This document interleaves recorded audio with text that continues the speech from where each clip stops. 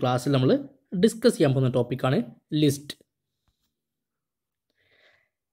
HTML lists are used to specify list of information. നമുക്ക് ഇൻഫർമേഷൻ്റെ ലിസ്റ്റിനെ നമുക്ക് specify ചെയ്യാൻ വേണ്ടിയിട്ടാണ് നമ്മൾ HTML ലിസ്റ്റ് ഉപയോഗിക്കുന്നത്. അതായത് നമുക്ക് ഇൻഫർമേഷനെ നമ്മൾ ലിസ്റ്റിൻ്റെ രൂപത്തിൽ നമുക്ക് റെപ്രസെൻറ്റ് ചെയ്യാനാണ് നമ്മൾ എന്ത് ഉപയോഗിക്കുക, HTML ലിസ്റ്റ് ഉപയോഗിക്കുക.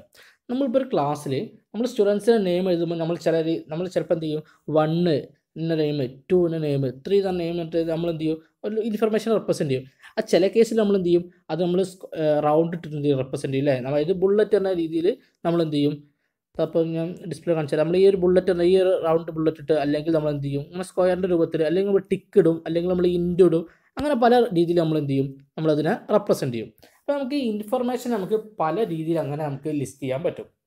അങ്ങനെ HTML നമുക്ക് ലിസ്റ്റ് ഉപയോഗിച്ചിട്ട് നമുക്ക് 3 രീതിയിൽ നമുക്ക് ചെയ്യാം. All list may contain 1 or more list element.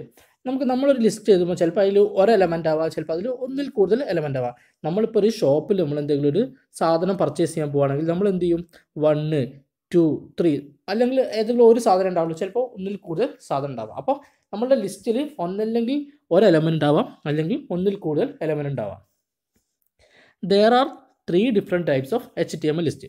നമുക്ക് HTML നമുക്ക് 3 type ലിസ്റ്റാണുള്ളത്.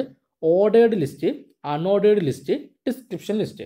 Ordered list, unordered list, description list. Ordered list എന്ന് അറിയപ്പെടുന്ന മറ്റൊരു പേരാണിത് നമ്പേർഡ് ലിസ്റ്റ്. അൺഓർഡേർഡ് ലിസ്റ്റ് അറിയപ്പെടുന്ന മറ്റൊരു പേരാണിത് ബുള്ളറ്റഡ് ലിസ്റ്റ്. ഡിസ്ക്രിപ്ഷൻ ലിസ്റ്റ് അറിയപ്പെടുന്ന മറ്റൊരു പേരാണിത് definition list.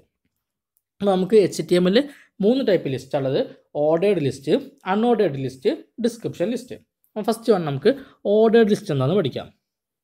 Ordered list. In the ordered HTML list all the list items are marked with numbers by default. നമ്മൾ ഈ ലിസ്റ്റിൽ ഉൾപ്പെടുത്തുന്ന ഐറ്റത്തിന് നമ്മൾ ലിസ്റ്റ് ഐറ്റംസ് ആണെന്ന് പറയാം. ഇപ്പോൾ 1 എന്ന് പറഞ്ഞിട്ട് നമ്മളൊരു ഐറ്റത്തിൻ്റെ പേര് പറയുമല്ലോ, 2 എന്ന് പറഞ്ഞ ഐറ്റത്തിൻ്റെ പേര് പറയും, 3 എന്ന് പറഞ്ഞ ഐറ്റത്തിൻ്റെ പേര് പറയും. ആ ഐറ്റത്തിനെ നമ്മൾ ലിസ്റ്റ് ഐറ്റം കൊണ്ട് ഉദ്ദേശിക്കുന്നത്.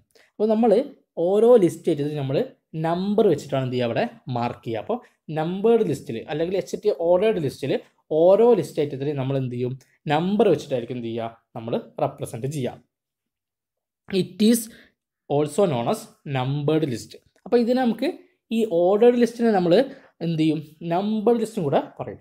The ordered list start with OL tag and the list items start with LI tag. നമുക്കറിയാം ഓർഡേർഡ് ലിസ്റ്റ്. അപ്പോൾ അതിൻ്റെ ഓർഡേർഡിൻ്റെ ഓയും ലിസ്റ്റിൻ്റെ എല്ലും കൂടെ കൂട്ടിച്ചേർത്തുന്നത് OL എന്നാണ് ടാഗ് ഉണ്ടാക്കിയിരിക്കുന്നത്, OL ടാഗ്. അപ്പോൾ നമ്മളെ ഓർഡേർഡ് ലിസ്റ്റ് സ്റ്റാർട്ട് ചെയ്യുന്നത് OL എന്ന ടാഗ് ഉപയോഗിച്ചിട്ടും, അതുപോലെ തന്നെ നമ്മൾ ആ ടാഗിനുള്ളിൽ കൊടുക്കുന്ന ഐറ്റംസ് ഉണ്ടാവും, ആ ലിസ്റ്റ് ഐറ്റംസ് LI, അതായത് LI എന്ന് ഉദ്ദേശിക്കുന്നത് ലിസ്റ്റിൻ്റെ എല്ലും ഐറ്റത്തിൻ്റെ ഐയും, അങ്ങനെ LI ടാഗ്. അപ്പം OL എന്ന് പറഞ്ഞാൽ ordered list. Ordered ലിസ്റ്റിനെ short ആക്കിയതാണ് OL. List ഐറ്റത്തിനെ short ആക്കിയിട്ട് LI എന്ന ടാഗ് ഉപയോഗിച്ച് എഴുതും. അപ്പോൾ നമുക്ക് എങ്ങനെയാണ് ഒരു ഓർഡേർഡ് ലിസ്റ്റ് നമുക്ക് റെപ്രസെൻറ്റ് ചെയ്യാൻ നോക്കാം. അത് നമ്മൾ HTML ചെയ്താൽ നമ്മൾ തൽക്കാലം നമ്മുടെ ഹെഡ് പോർഷൻ കൊടുത്തിട്ടില്ല, ബോഡി പോർഷൻ മാത്രമേ കൊടുക്കുന്നുള്ളൂ. ബോഡി എഴുതി, ബോഡിയിൽ നമ്മൾ എന്ത് ചെയ്തു, ഓർഡേർഡ് ലിസ്റ്റ് ആയതുകൊണ്ട് OL എന്ന ടാഗ് കൊടുത്ത്. ഞാൻ പറഞ്ഞ് ഓരോ ഐറ്റത്തിൽ നമ്മൾ LI എന്ന ടാഗ് ഉപയോഗിച്ചാണ് റെപ്രസെൻറ്റ് ചെയ്യുക. അപ്പോൾ ആദ്യത്തെ ലിസ്റ്റ് ഐറ്റം എന്ന് പറഞ്ഞ ടാഗ് ഓപ്പൺ ചെയ്ത് ഐറിസ് എന്ന് പറഞ്ഞൊരു കണ്ടൻറ്റ് എഴുതി, ആ LI ക്ലോസ് ചെയ്ത്. അടുത്ത ഒരു LI ഓപ്പൺ ചെയ്ത് ബിങ്കോ എഴുതി, അത് ക്ലോസ് ചെയ്ത്. അടുത്തൊരു LI ഓപ്പൺ ചെയ്ത് ലിയോ എന്ന് പറഞ്ഞൊരു ഐറ്റം എഴുതി, അത് ക്ലോസ് ചെയ്ത്. പിന്നെ ഒറാക്കിൾ എന്ന് പറഞ്ഞൊരു ഐറ്റം എഴുതി, അതിനെ ക്ലോസ് ചെയ്ത്. പിന്നെ ഓർഡേർഡ് ലിസ്റ്റ് ക്ലോസ് ചെയ്ത്, ബോഡി ക്ലോസ് ചെയ്ത്, HTML ക്ലോസ് ചെയ്ത്. അപ്പോൾ നമ്മളിവിടെ ചെയ്തത് ഓർഡേർഡ് ലിസ്റ്റ് എന്ന ടാഗ് നമ്മൾ ഉൾപ്പെടുത്തി. പിന്നെ നമ്മൾ ഓരോ ഐറ്റത്തിലും LI എന്ന് പറഞ്ഞ ടാഗ് ഉപയോഗിച്ചിട്ടാണ് റെപ്രസെൻറ്റ് ചെയ്യുക. അപ്പോൾ LIയിൽ നമുക്ക് വേണ്ട എല്ലാ കണ്ടൻറ്റും എഴുതി. ഓരോ LI ഓപ്പൺ ചെയ്യുമ്പോഴും ഓരോ LI അവിടെ ക്ലോസ് ചെയ്യുക. അവസാനം നമ്മൾ ഓർഡർ ലിസ്റ്റ് ഓപ്പൺ ചെയ്ത് ക്ലോസ് ചെയ്യണം, ബോഡി ക്ലോസ് ചെയ്യണം, HTML ക്ലോസ് ചെയ്യണം.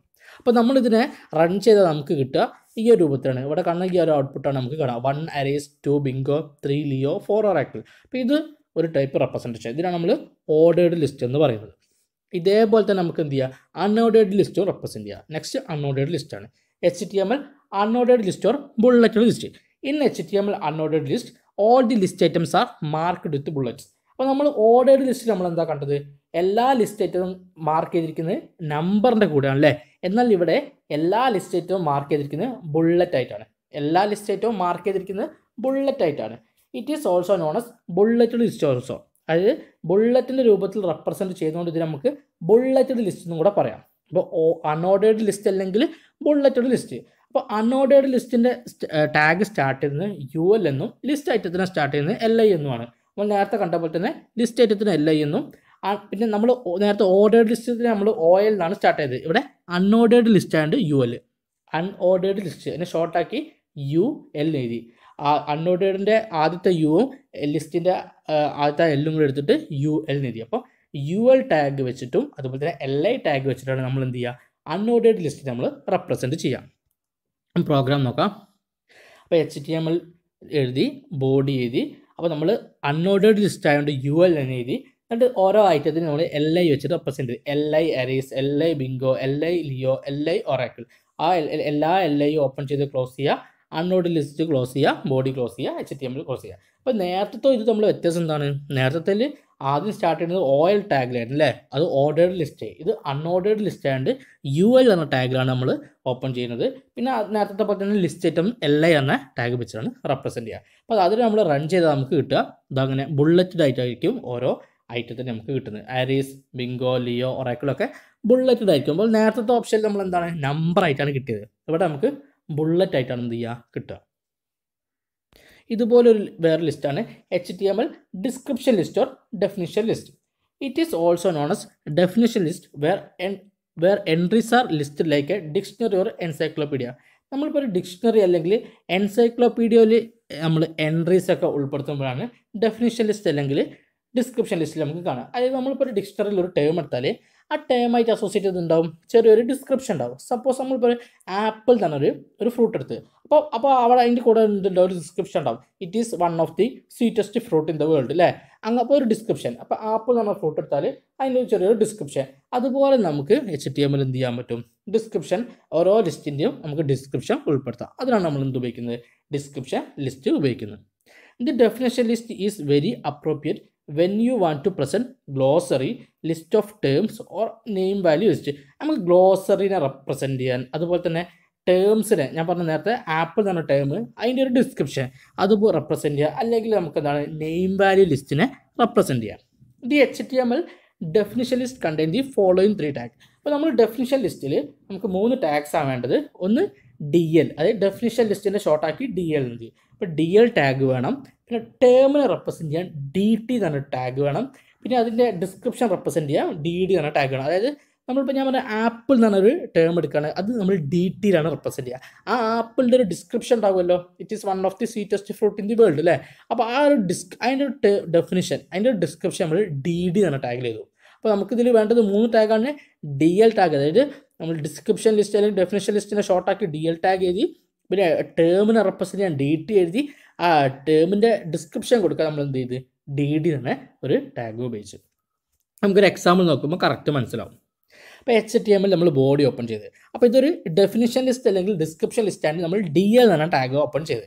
എന്ത് ചെയ്ത് ഫസ്റ്റത്തെ ടേം എഴുതി ആരീസ്. അപ്പോൾ നമ്മൾ ഇതിൻ്റെ ഒരു ഡിസ്ക്രിപ്ഷൻ കൊടുക്കുകയാണ് 1 ഓഫ് ദി 12 ഹോറോസ്കോപ്പ് സൈൻ. അപ്പോൾ ആരീസ് എന്നതാണ് ഒരു നക്ഷത്രമായിട്ട് ബന്ധപ്പെട്ട ഒരു ടേമാണെന്ന് നമ്മൾ പറഞ്ഞത്. ഒരു 12 ഹോറോസ്കോപ്പ് സൈനിൽ ഒന്നാണെന്ത് ആരീസ് ആണ്. രണ്ടാമത്തെ ഒരു ടേം ബിങ്കോ എന്നാണ് ടേം എടുത്ത് അല്ലേ. അപ്പോൾ 1 ഓഫ് മൈ ഈവനിങ് സ്നാക്ക്, അപ്പോൾ ഞാൻ ഈവനിങ് കഴിക്കുന്ന സ്നാക്കാണ് ബിങ്കോ എന്നൊരു ഒരു ടേമിൻ്റെ ഡിസ്ക്രിപ്ഷൻ കൊടുത്ത്. അത് ലിയോ എന്നൊരു ഒരു ടേമിൻ്റെ ഡിസ്ക്രിപ്ഷൻ കൊടുക്കുകയാണ്. It is also 1 of the 12 horoscope sign. അപ്പോൾ 12 ഹോറോസ്കോപ്പ് സൈനിൽ ഒന്നാണെന്ത് ലിയോ. അതുപോലെ തന്നെ ഒറാക്കിൾ എന്നാണ് ഒരു ഇത് കൊടുത്ത്. അപ്പോൾ അതിൻ്റെ ഒരു ഡിസ്ക്രിപ്ഷൻ എന്ത് കൊടുത്ത്, it is A multinational technology corporation, അതായത് ഒരു മൾട്ടിനാഷണൽ കമ്പനിയാണെന്നുള്ള ഒരു ഡിസ്ക്രിപ്ഷൻ കൊടുത്ത്. അപ്പോൾ ഓരോ ടേം ആ ടേമായിട്ട് അസോസിയേറ്റ് ചെയ്തിട്ടുള്ള ഡിസ്ക്രിപ്ഷനെ കൊടുക്കാൻ നമ്മൾ എന്ത് ഉപയോഗിക്കാം, ഡെഫിനിഷൻ ലിസ്റ്റ് അല്ലെങ്കിൽ ഡിസ്ക്രിപ്ഷൻ ലിസ്റ്റ് കൊടുക്കുക. അതായത് ഫസ്റ്റ് നമ്മൾ ടേം എഴുതും അല്ലേ. ഇപ്പം എറീസ് തന്നെ, ഇപ്പോൾ DTയിൽ ആരീസ് എഴുതി അതിൻ്റെ ഒരു ഡെഫിനിഷൻ കൊടുത്ത്. രണ്ടാമത്തെ ബിങ്കോ എന്ന് പറഞ്ഞൊരു ടേം എഴുതി അതിൻ്റെ ഒരു ഡിസ്ക്രിപ്ഷൻ കൊടുത്ത്. അടുത്ത ലിയോ എന്ന ടേം എഴുതി അതിൻ്റെ ഒരു ഡിസ്ക്രിപ്ഷൻ കൊടുത്ത്. ഒറാക്കിൾ എന്ന ടേം എഴുതി അതിൻ്റെ ഒരു ഡിസ്ക്രിപ്ഷൻ കൊടുത്ത്. അവസാനം എന്ത് ചെയ്യുക, നമ്മൾ ഡിസ്ക്രിപ്ഷൻ ലിസ്റ്റ് അല്ലെങ്കിൽ ഡെഫിനിഷൻ ലിസ്റ്റിനെ ക്ലോസ് ചെയ്യുക, ബോഡിയെ ക്ലോസ് ചെയ്യുക, HTML ക്ലോസ് ചെയ്യുക. അപ്പോൾ നമുക്കിത് റൺ ചെയ്താൽ കിട്ടുന്നത് ഇങ്ങനെയായിട്ടായിരിക്കും. ആദ്യം നമ്മൾ ടേം അതിൻ്റെ ഡിസ്ക്രിപ്ഷൻ, രണ്ടാമത്തെ ടേം അതിൻ്റെ ഡിസ്ക്രിപ്ഷൻ, അടുത്ത ടേം അതിൻ്റെ ഡിസ്ക്രിപ്ഷൻ, അടുത്ത ടേം അതിൻ്റെ ഡിസ്ക്രിപ്ഷൻ. അപ്പം നമ്മൾ ഡിക്ഷണറിയിലൊക്കെ നോക്കിക്കഴിഞ്ഞാൽ നമ്മൾ ടേം എടുത്താൽ ആ ടേമിൻ്റെ കൂടെ ഉണ്ടാവും ഒരു ഡിസ്ക്രിപ്ഷൻ ഉണ്ടാവും. അപ്പോൾ ഇങ്ങനെയാണ് എന്ത് ചെയ്യുക, നമ്മൾ ഡിസ്ക്രിപ്ഷൻ ലിസ്റ്റിനെ റെപ്രസെൻറ്റ് ചെയ്യുക. അപ്പം